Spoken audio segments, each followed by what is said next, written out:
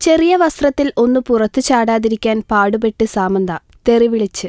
എവിടെയെങ്കിലും പോകുക, അവിടെ എത്തി തീരെ ചേരാത്ത വസ്ത്രം ധരിക്കുക, ആഘോഷമാക്കുക, അതുവരെയെല്ലാം ഓക്കെ.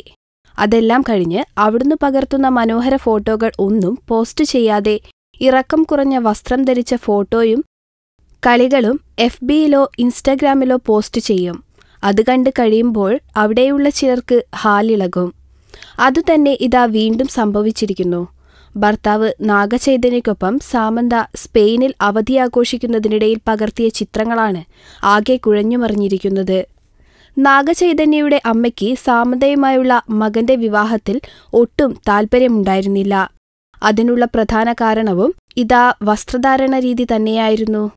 എന്റെ മകൻ മാത്രം കാണേണ്ടത് നാട്ടുകാരെ കാണിച്ചു നടക്കുന്ന ഒരു പെണ്ണല്ല എന്റെ മരുമകളാകേണ്ടതെന്ന് ലക്ഷ്മി വാശി പിടിച്ചിരുന്നെങ്കിലും മകന്റെ ആത്മഹത്യാ ഭീഷണിക്ക് വഴങ്ങിയാണ് അവസാനം രാജകീയമായി തന്നെ ആ വിവാഹം നടന്നത്.